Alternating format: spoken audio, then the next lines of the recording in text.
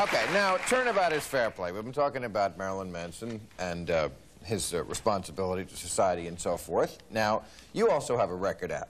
And I have the lyrics to one of your songs, which I think is more irresponsible than anything on one of his records. Because well, shoot, go ahead. Yes, it says, it talks about condoms. And it says, like the condoms, we sell them, but we won't tell them. It ain't safe, even if you got them.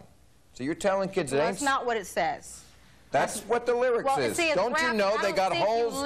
It says, don't you know they got holes you can't see? They might stop a baby, but it hardly stops VD. That's right. That is correct. Condoms were never prevented. That is correct. You need to do your homework. You check the Centers for Disease Control. You check the Centers for Disease Control. When I testified before the Senate in Washington, D.C., as the Surgeon General, when I testified, it was true. Condoms were never designed to prevent people from getting anything except for pregnant. And we encourage people to use them to stop STDs.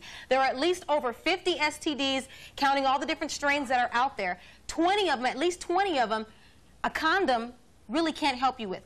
Condoms don't care. How could it stop what stops pregnancy without stopping everything else? Because the HIV virus is about 450 times smaller than a sperm cell. And if we magnify that, that's about the size of a football field, would be the size of one sperm cell. So what you're telling horny teenagers is the only thing that you can do is be abstinent. And condoms don't work. So kids are not going to use condoms because they're going to listen to you and figure, well, why should we even use condoms? And that, to me, is irresponsible. No, it's not. It's responsible because I'm telling them the truth. No sex. We haven't told people the truth. You're making an irresponsible suppression of sex throughout history that's made people so violent. I think. Wait a minute. You're making the irresponsible. If you feel guilty, if you're feeling guilty about having sex, I've never known anyone who everybody wants to have sex. The world is created through sex. The irresponsible assumption is the one that you made is that teenage children are going to have sex no matter what. That's not necessarily true at all. No, it's not. Oh, Gordon. It's not. You know what? I had a lot of teenage companions when I was a teenager. Really? And they were not all running around getting laid. But he was also in prison, so he's got a different, outlook. But I wasn't as good looking as you are.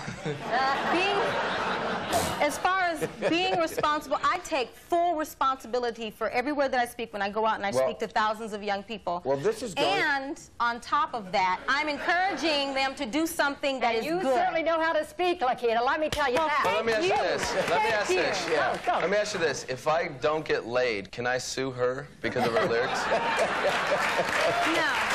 because I don't have anything. I don't have for anything you get, but I would invite you to come out and hang with me and some of my friends sometime. We can do a show together. I'd like to. I'm open-minded. I don't protest Sunday schools or anything. I would love to have dinner and just shoot the breeze with you. But aren't you, Lakita, aren't you hoping that you could be with Ted Kennedy one night.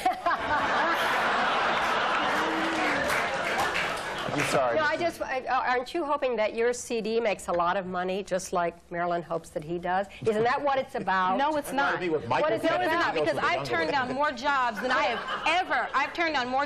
ever worked because of I will not expose my body, or I won't use foul language, or I won't spread my legs for just any old Joe that comes around. I have a standard that I live up to. And, you know, I'm very frank. I'm up front.